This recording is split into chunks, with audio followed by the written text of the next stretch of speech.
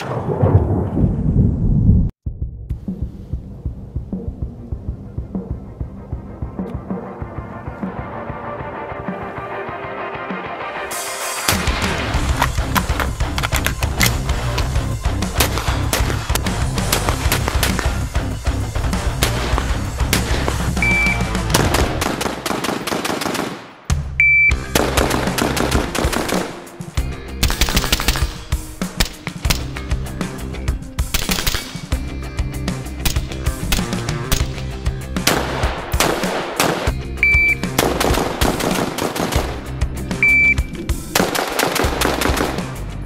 everybody, Aaron Cowan, Sage Dynamics, and this is a Steiner Optics M8Xi. Steiner's M8Xi is a 1:8 second focal plane magnified optic in a market that can sometimes seem inundated with different varieties and different flavors and different preferences of magnified optics. Steiner obviously has to be in the game because they are an optic company. I'm generally a huge fan of Steiner's glass. They have really good light transmission, really good clarity, and a wide variety, depending on magnification and specific purpose you're going to get, of available reticles that I also like. One thing in the past with Steiner that I've generally not been a huge fan of is their illuminated reticles tend to be a little anemic, even though the glass itself has very good light collection, light quality.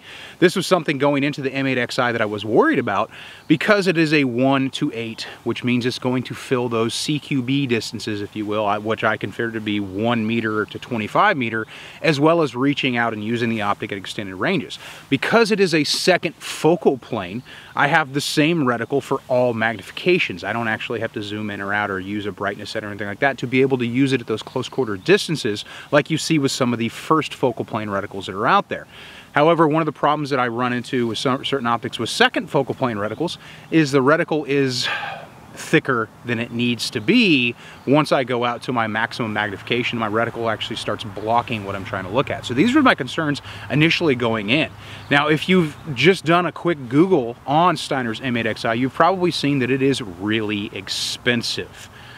For this price, I was expecting amazing performance, like performance that is incomparable, and it should stand well and above the competition of optics in the 1:8 category, because I'm paying, depending on which optic you want to compare it to, because I don't do comparisons, at least on video, whatever optic you would compare it to, it should be able to perform exceedingly well because it can cost 2 or 3 times as much as something else in the same category from another manufacturer.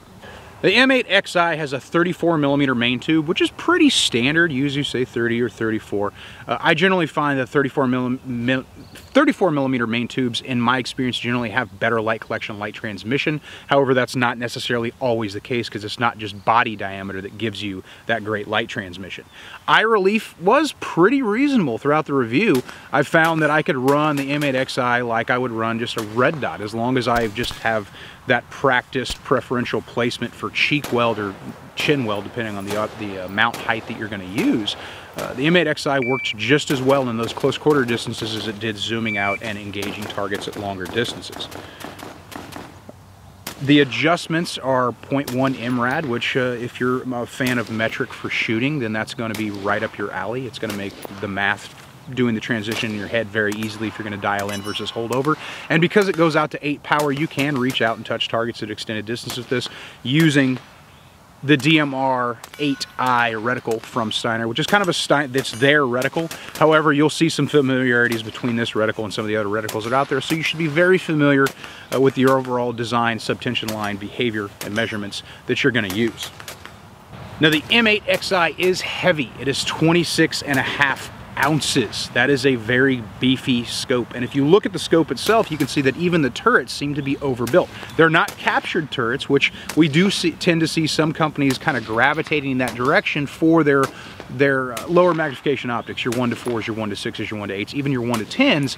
Not everybody is doing traditional turret adjustments. There, a lot of them are going captured because it's generally not a thing, although some people do it, myself included, depending on what I'm doing with the gun, to dial in instead of holding over. The whole point of the reticle system to begin with is to be able to hold over, know your math, get your holds, know your dope, if you will, so you don't actually have to dial in adjustments. But if I'm going to be shooting at a known distance, and I'm shooting at 250, varied sizes targets, but that's going to be my set distance, I would prefer to dial in. especially if I've got my dope handy right there with me. Just make those quick adjustments. If I'm shooting further than that, depending on what rifle I'm going to run it on, if I'm going to run it on a 308 or something like that, I may be shooting any further with it. So being able to dial in easily without having to take caps off is a nice feature, provided those caps are going to be reliable. Now for the review process, I ran it on my 12-inch Lantac Raven. 5.56 223, so that's what I was going to be using it on, because I generally don't put 1-8s on the larger calibers, although there's exceptions to that rule as well. So for the review process, I'm going to be shooting it on an SBR and testing it from close quarters as well as reaching out to those extended distances. Now my review process for almost everything firearms related, including firearms, is 2,000 rounds. One of the most recent changes I've made to the process, at least for video purposes, is I've moved my 500 burn downs to the second 500 round.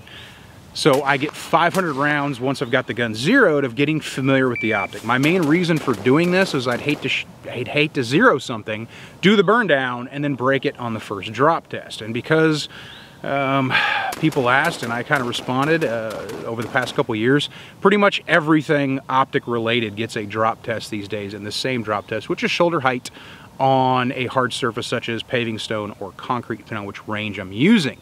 Now, the reason I do the drop test isn't because I think people are going to drop their guns so much as I'm trying to see if the optic can handle a realistic shock impact that's going to be consistent from test to test to test to test to test. Of course, I make no claims to it being scientific, but I don't think I've gotten any shorter or taller, so it's staying roughly the same for every drop. So getting right into the performance of the M8Xi, it's a good optic as far as light collection goes, light transmission goes. Just like I feared, the reticle brightness is just as anemic as I feared it would be. I even took out the battery, put in a brand new Duracell 2032, and I found that the brightness just wasn't as bright as I would have liked it to have been in daylight. Now in failing light, twilight, low light, it's awesome. Really good brightness. Even when pushing a weapon light down range, I still see that red glow of the reticle. But using it in daylight, especially shooting into the sun, if the sun's behind my targets, reticle brightness was a problem. Now, if I'm shooting out to 200-300 meters, the reticle brightness isn't really that big of a deal in most situations. But when using it on 1 power at those closer distances, that glowing reticle really helps me center my point of aim, similar to how I would use a red dot. So having a brighter reticle is something that I wanted. For the cost of the optic, you think they could have given me 2 or 3 more brightness settings, but someone decided that wasn't necessary, and that someone was wrong. In low light, twilight and low light, light collection is exactly what I would expect from a Steiner optic. So at least in regards to the optic quality, the M8Xi quality in that regard, it still has the same kind of light transmission and light collection that I would expect from a Steiner optic. So the glass is really high quality, really clean glass. So clean in certain lighting conditions, I could even see the different colors of thermals when shooting on the deck. Like in the prone, I could actually see my thermals and make out the beautiful colors that they sometimes present with when the light hits them just right and you're not using a $20 Walmart scope. So glass quality is excellent.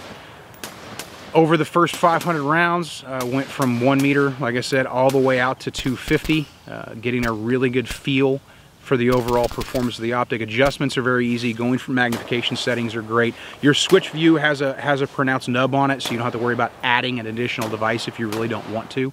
Turret adjustments are solid. Reticle knob is great. Reticle brightness, not so much. Kind of already touched on that. Then we get to our first drop test. Just because of the design and how this thing tends to be, turrets are huge. Which is good for easy adjustment. You don't have to really pinch on it. You can just grab on it and manhandle it. But the optic is more back end than front end. So I was concerned with that, just the design when it comes to the drop. But I found out the first drop, everything was good to go. And then I got into the burn down. If you're not familiar, the 500 round burn down is 500 rounds as quickly as possible to see if that accelerated rate of fire causes me to, or allows me to notice any issues that I wouldn't see with the same 500 rounds over a much longer period of time, because sometimes frequency identifies issues that longevity doesn't. So here's your burn down.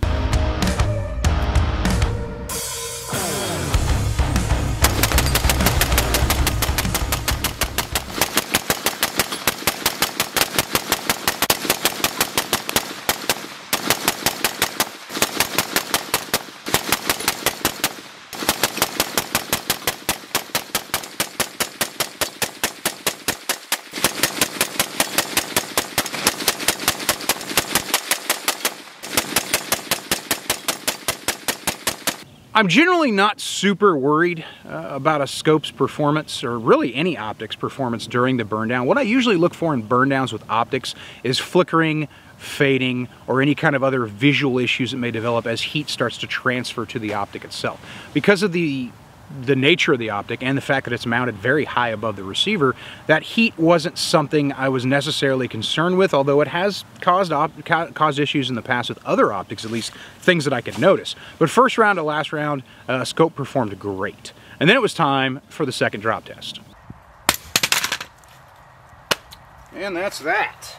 And that is pretty much the end of the review, because my super expensive M8Xi is broken. I'm really disappointed. I'm disappointed because I have optics that cost a quarter of what this thing cost that survived the drop test and continue to survive the drop test. Not going to do a comparison, but you've seen some of my other videos, some of the other optics I've dropped, and I've got other optics that I'm currently evaluating right now that, again, are a quarter of the price of this thing, and they are outperforming it in almost every way, if not every way. If I was just going to use the drop test as a benchmark, I can't understand why anyone would spend this much money. Now, this is coming from someone who is a huge believer in Steiner performance. I am super disappointed in this 1:8. I would not recommend this optic to anyone, not just because of the fragility, but the fragility tied to the price.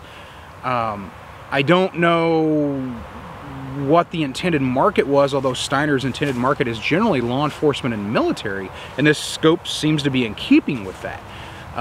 Sure, my test is a little bit on the extreme as far as the drop test goes, but there were other issues with the scope that also made me not really care for it.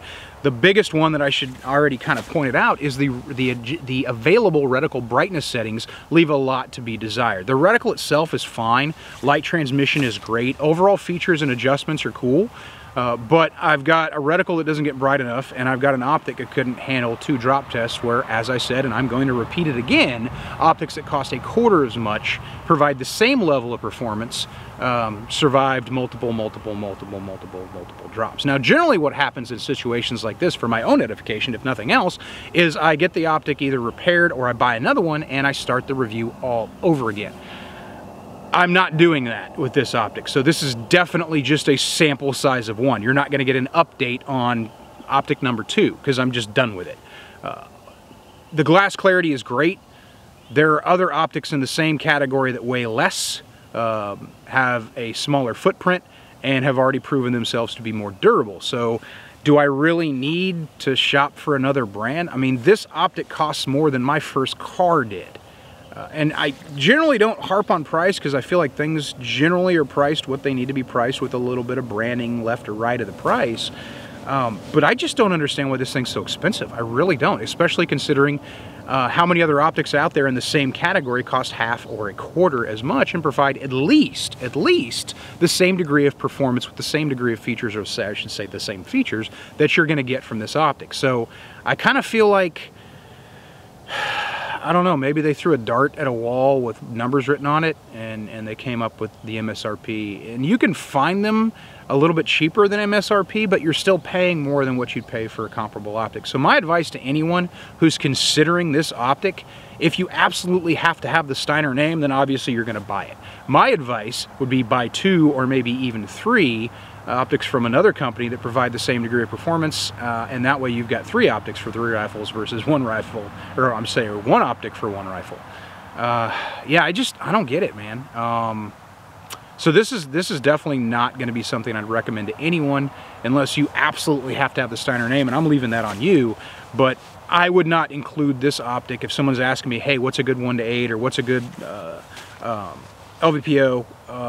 This one's not getting mentioned. I'm Eric with Sage Dynamics. Train accordingly.